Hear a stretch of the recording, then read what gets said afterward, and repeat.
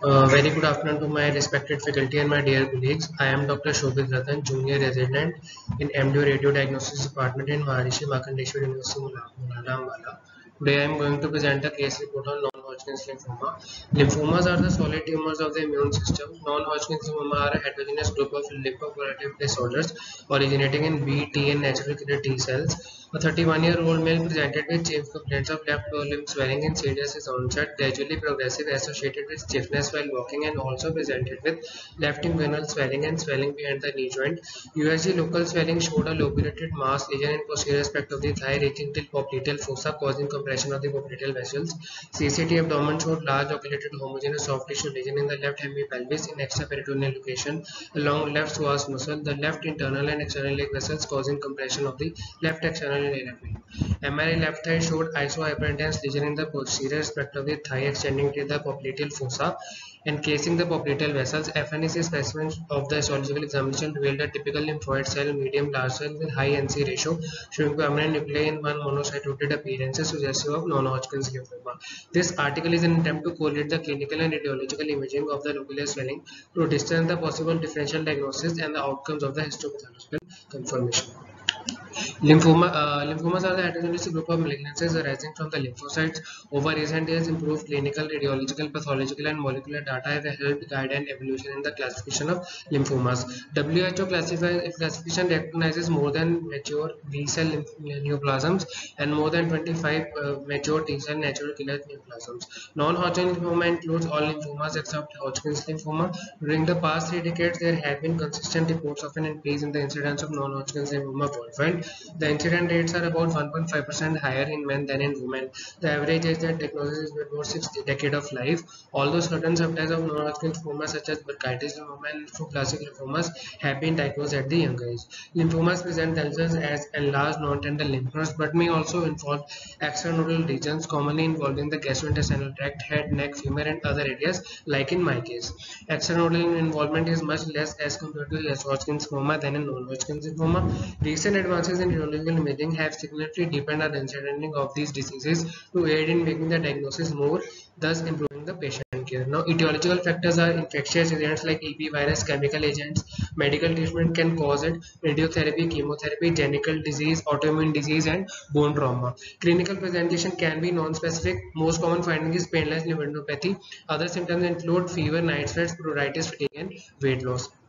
Now in my case, the article presents a 31-year-old male who came to hospital with chief complaints of left lower limb swelling in stages in onset, gradually progressive, associated with stiffness while walking, and also presented with left inguinal swelling and swelling behind the knee joint. As you can see in the figures below, USG local swelling was done which showed large lobulated mass lesion in the posterior aspect of the thigh, showing vascularity in the figures as shown below, reaching till the popliteal fossa, causing compression of the popliteal vessels. USG showed multiple hypoxic lesions in the left inguinal, compressing the left junction and left iliac fossa.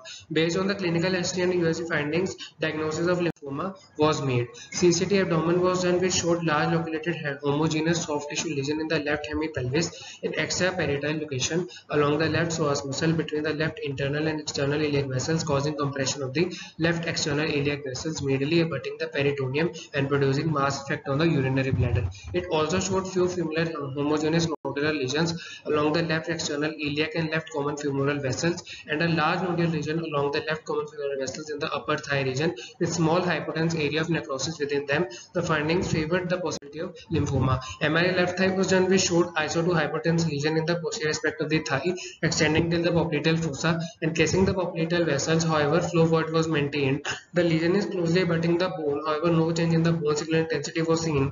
MRI also shows intramuscular extension of the lesion with no definitive involvement of the surrounding muscles.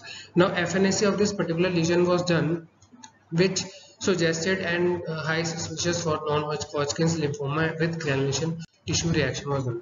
Now, lymphoma is a general term for a complex group of malignancies of the reticular system. These malignancies initially arise within the lymphatic tissue and may progress to an extranodular mass or to a non-tender mass. Lymphoma in oral cavity usually presents as an extranodal soft to firm asymptomatic lesion, although the mass may also be painful. The WHO modification of the revised group 1 lymphoma classification recognizes these 3 major categories of lymphoid malignancies, which are B cells, T cells, and Hodgkin's lymphoma. Non-Hodgkin's lymphoma is one of the possible cancers in the lower limb and among extranodal non-Hodgkin's lymphoma. However, GIT tract is the most commonly involved. Nose, paranasal sinuses, orbites, salivary glands, and other possible organs affect decreasing order of the frequency with rare spread to the regional lymph nodes. Non-Hodgkin's lymphoma has also been recognized as heterogeneous group of disorders based on the clinical presentation, morphological appearance, and response to the therapy. In recent years, the use of radiological imaging techniques has led to the important advances in our knowledge and has provided the basis of better understanding of the non-Hodgkin's lymphoma.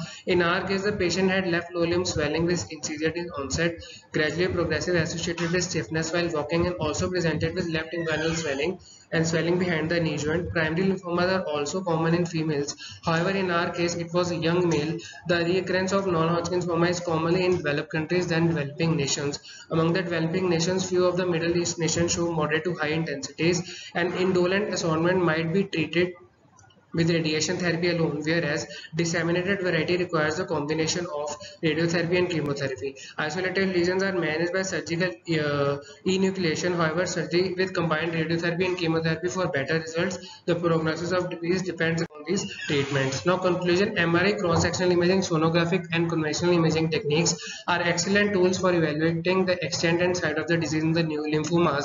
Familiarity with the spectrum of the imaging findings in lymphomas is essential for radiologists to enable them to provide guidance for the treating physicians. We as a radiologist come in handy not only to provide the diagnosis but also to delineate soft tissues and the bone involvement, thereby permitting procedural planning. Physicians, radiologists, and pathologists must collaborate to make the diagnosis accurate and thus improve the patient care.